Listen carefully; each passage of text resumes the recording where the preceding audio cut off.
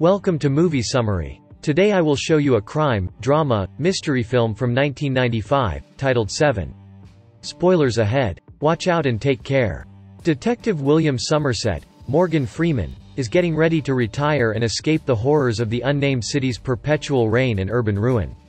He partners up with Detective David Mills, Brad Pitt, an arrogant, youthful, and irritable cop from Springfield, a relatively small town, before retiring.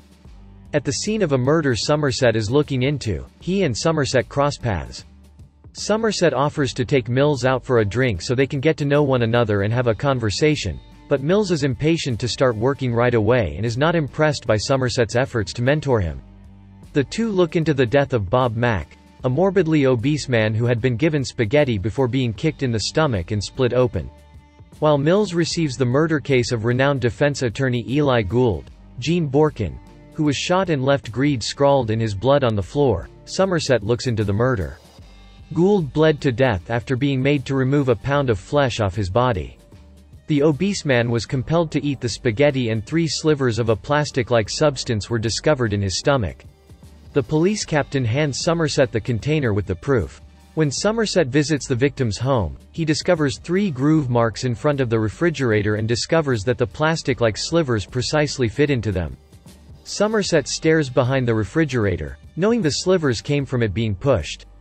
Behind the refrigerator, he discovers the word, gluttony, scrawled in grease, along with a message that includes a passage from Paradise Lost by Milton. The author Somerset hypothesizes that a serial murderer is committing crimes based on the remaining 5 of the 7 deadly sins.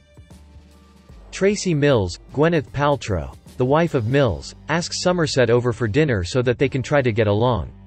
The couple mentions that the realtor was anxious for them to see the apartment immediately because she was trying to hide the proximity of the train.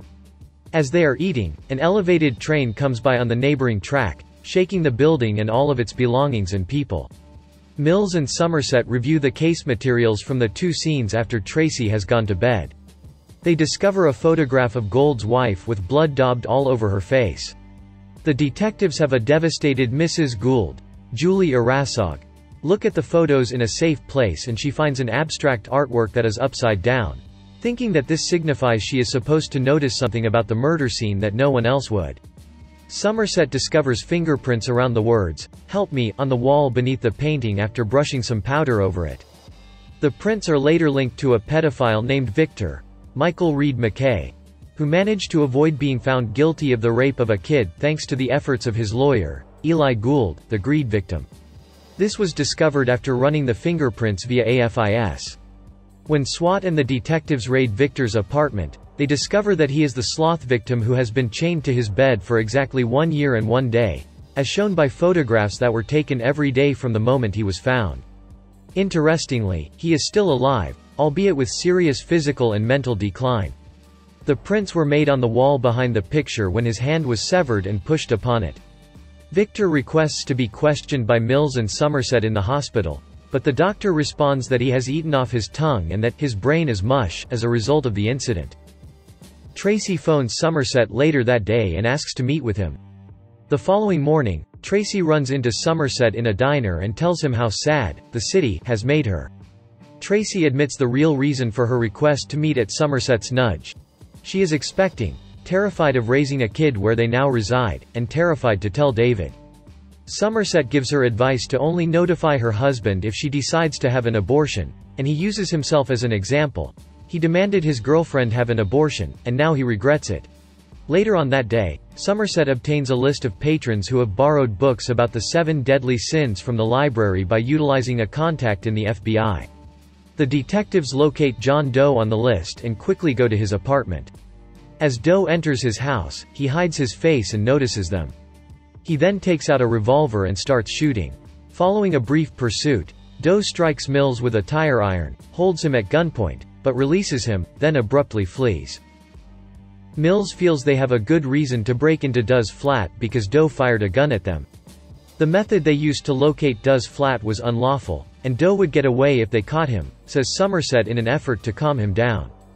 Even so, Mills slams the door. They explore the flat and discover Doe's thinking journals, crime scene evidence, and a photo of Mills fending off Doe, who was at the time posed as a press photographer, as well as trophies from the crimes. In addition to apologizing for punching Mills and congratulating the cops on their discovery, John Doe calls the apartment and expresses his huge admiration for the young detective. He hangs up after saying that his plans have been altered as a result of their activities. They also come across a picture of a teenage prostitute named Kat Muller, who they suspect could be the next victim.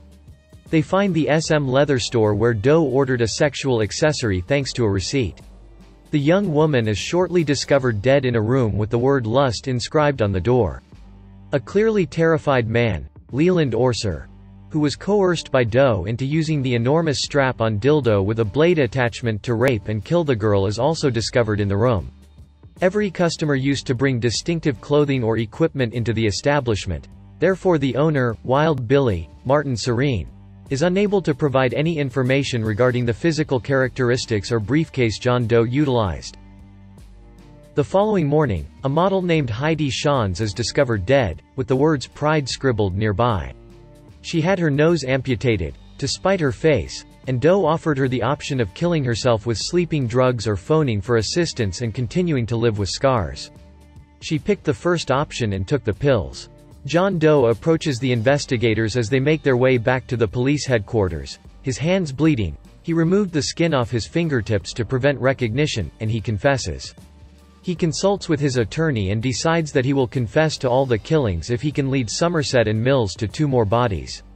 The last 2 victims may never be identified, according to Doe's attorney, who also issues a warning if Somerset and Mills don't reach an understanding.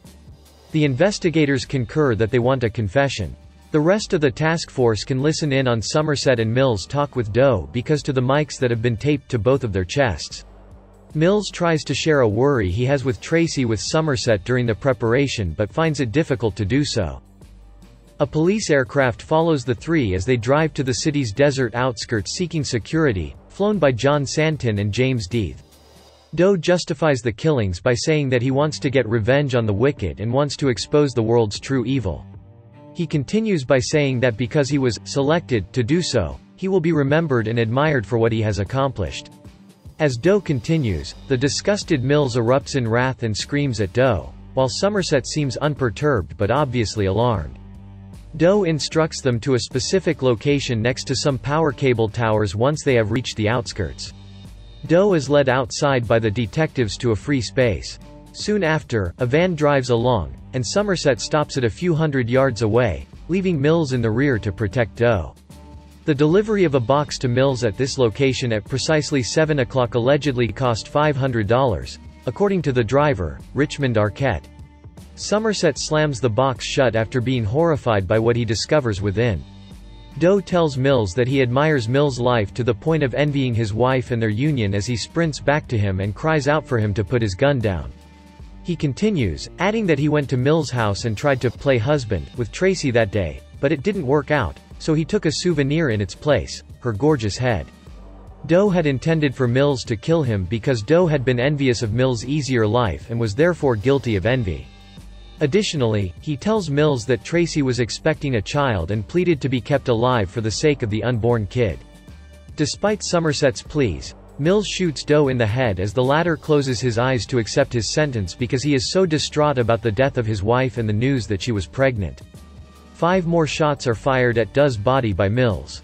Mills completes Doe's masterpiece by killing Doe out of retaliation, becoming the embodiment of the sin of wrath. Somerset is unable to take action and can only watch.